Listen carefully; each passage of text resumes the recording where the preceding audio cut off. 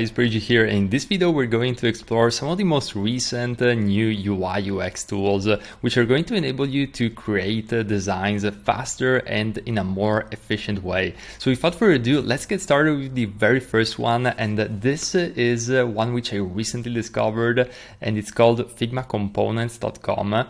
And as you can see, it's a library with all sorts of different Figma components. And the best part is that they are all ordered in this filter section, so you can filter by pretty much any type of component and area that you can think of.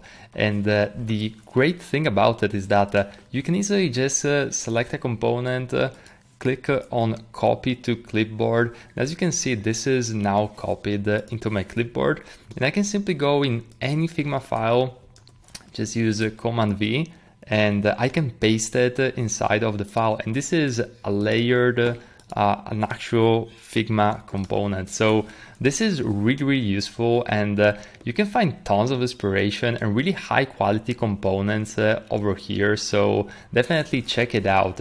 Now, the very next tool which I want to talk about is this one right here, which I recently discovered as well, and it's Animocap.com. And what this tool enables you to do, and I'm going to bring myself here on the right, it's essentially going to enable you to create some animated mockups in a very fast and efficient way. So as you can see here on the top, you can basically browse through different type of devices. So you can upload a photo and then select pretty much any of these devices that you can see right here. And you can add a video or an image directly here. And of course, also adjust the screen cropping, since every image that you're going to upload will going to need some adjustments of some sorts, unless you basically nail it the first time. Then you can select the different background and the start animation. So they have a bunch of different animations. So in this example, I selected fade in. In this one here, I selected scale. And for some reason the screen is not appearing, but I'm still going to show you like how it works. So you basically click on play. You can see the initial animation and also the fade out animation.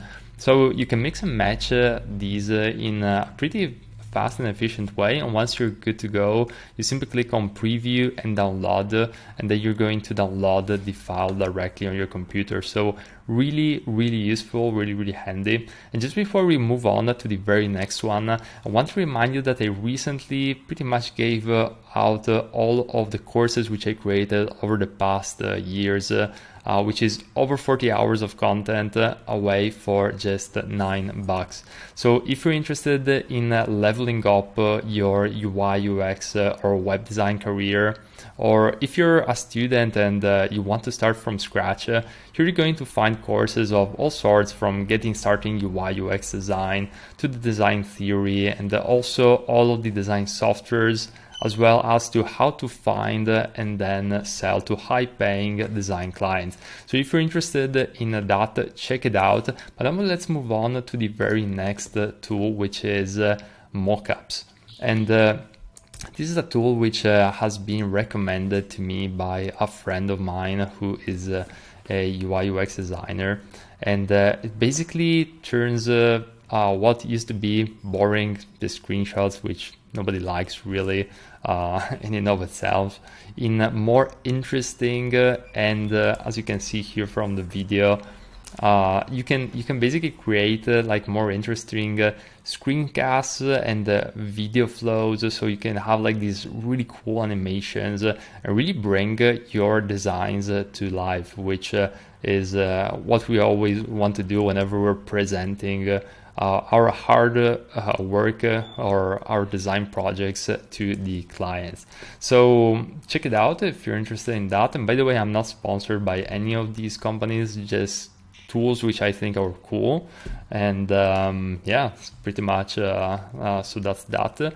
And also when it comes to the design and bringing designs to life, we cannot not talk about a tool which I haven't personally tried yet, but I'm really interested in trying, and that is Locofy, which basically turns your designs into what they say here, production-ready front-end code for mobile apps and web.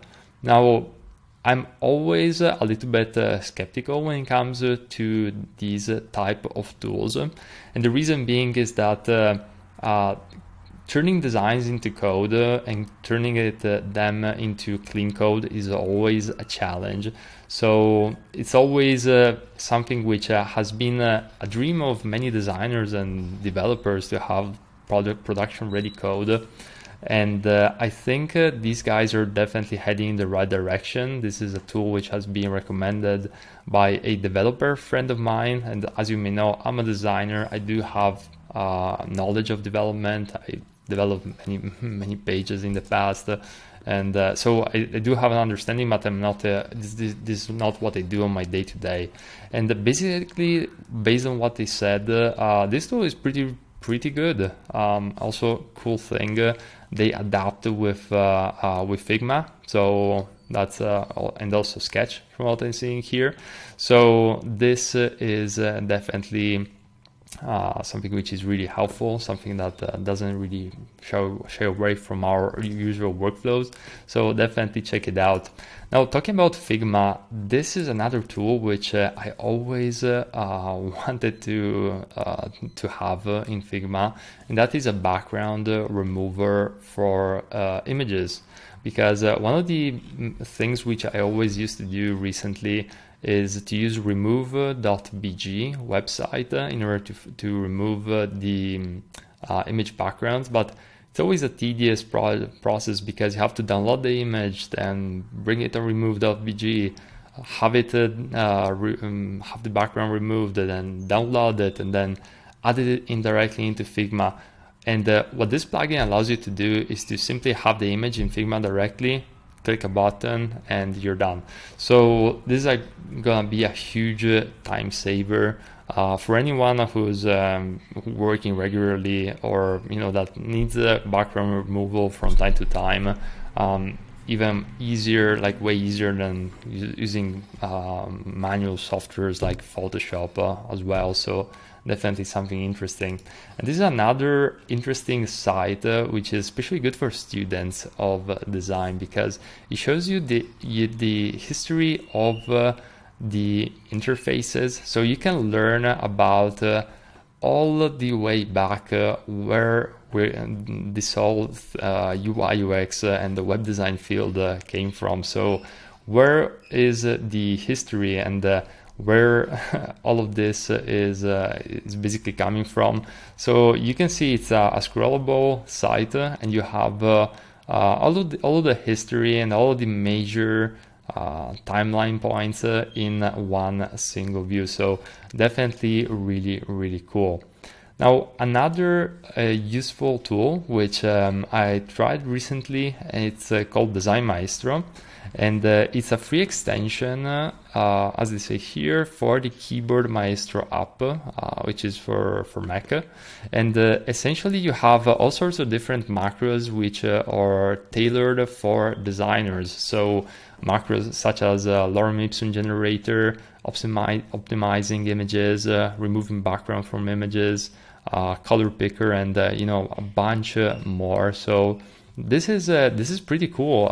It's gonna help you save time, and if you're a nerd for macros and optimizing each and every minute of your day like I am, this is definitely a tool which you want to check out. So I really hope this video was helpful, and I want to remind you that on my channel I have over 700 videos where I'm sharing my over a decade of experience as a UI UX designer and web designer. So if you're interested in learning more about this field entirely for free, feel free to check it out, and I'll see you in the very next video.